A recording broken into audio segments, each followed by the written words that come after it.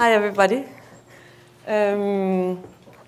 So it seems like we have a rational and controlling part of our minds that just love things that are atomistic, mechanistic, timeless. Yeah? You put them there, you look away, you come back, nothing unpredictable happened. Yeah? And it seems that the discovery of DNA must have been the wet dream of this part of us, because you have just 4 simple building blocks.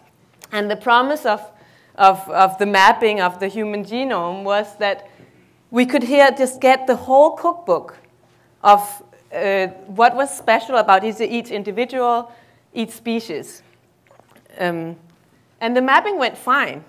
The problem was that it turned out that only 2% of the genome actually was genes that coded for a protein.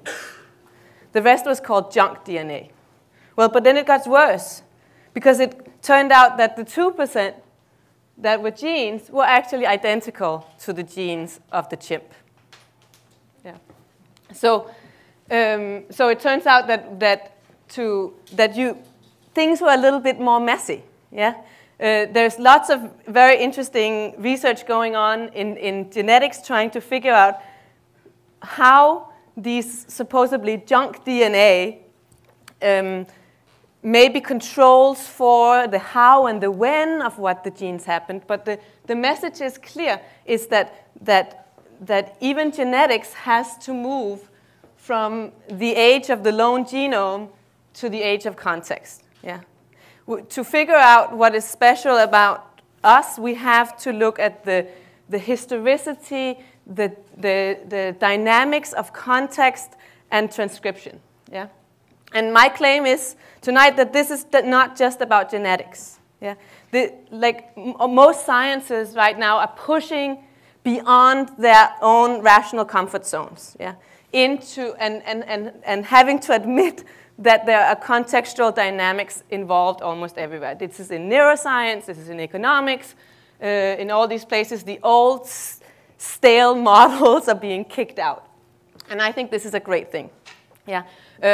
Heidegger said that we are always already in the world. Yeah. And this seems to be the case all over our biological world. Yeah. We are all, the chromosomes is already in the nucleus. The nucleus is already in the cell. The cell is already in the body, etc., etc.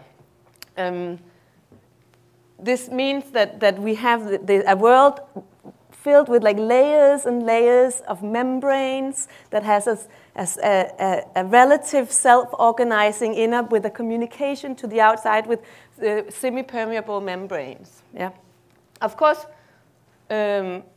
us human beings, we are born incapable of survival on our own. Yeah? We need a social membrane. Yeah? We need a social cocoon. And now more and more research suggests that without this basic emotional comfort zone of trust and openness, the brain doesn't develop normally. Yeah. So now there is evidence all the way back from these social engagement to epigenetics and to changing of the transcription of our genes. Yeah. Okay, you might say, so what? Everybody knows that context matters. Well, what I suggest is that if we don't take seriously that we are in the age of context, as a research project, then we forget that context matters because we don't know how it matters. And we have to find out how it matters. We either forget it or we deny it. Okay, so case in point. Yeah. Psychological gender differences. Yeah. So there's lots and lots of research, piles of research showing that women, they show much more empathy and compassion towards strangers than men. They're better at perspective taking, yada, yada, yada. Yeah. And men apparently can even take pleasure in other people's suffering if it's somebody that they are not too happy with. Yeah. So the easy story is that of course, it's, women are just like, they're just like altruistic angels, and men, they are cold bastards. Yeah. But if you ask from the perspective of an age of context, the discovery of difference should be the starting point of inquiry, not the ending point. Yeah? So when we say just, of course, what is hidden in that little just is like some kind of genetic determinism that there's nothing that we can do about it. Yeah? Well, if you start looking around with your interdisciplinary glasses, you don't have to look very far to find research that shows that social hierarchy, class, and power very much influences our ability of empathy and perspective taking and exactly the same line of things. So I am not going to go into any details or show any pictures of any politicians that might suffer this, but just underline that social factors influence our psychological traits. Yeah. And it's not only that the world influences us, we as human beings are masters of transforming our own environments and even ourselves. It seems that now in our plugged-in world, we are cyborgs of biology and technology. Yeah?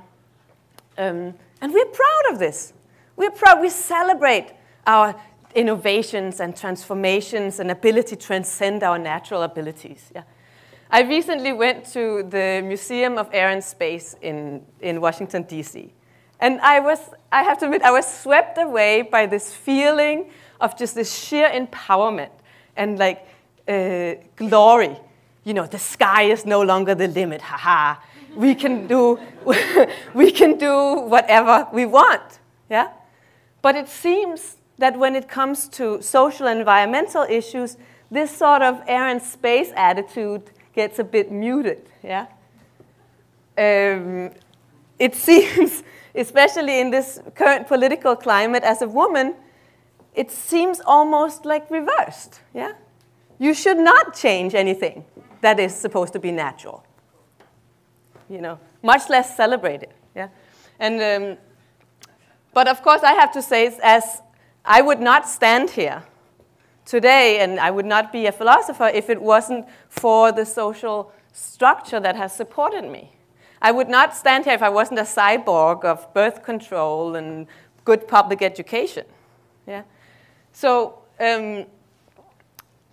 so just to conclude, I think that we have to face that we are in this age of context, and sort of to sum up what that means for me is that the individual is something that is made out of a contextual process. Yeah?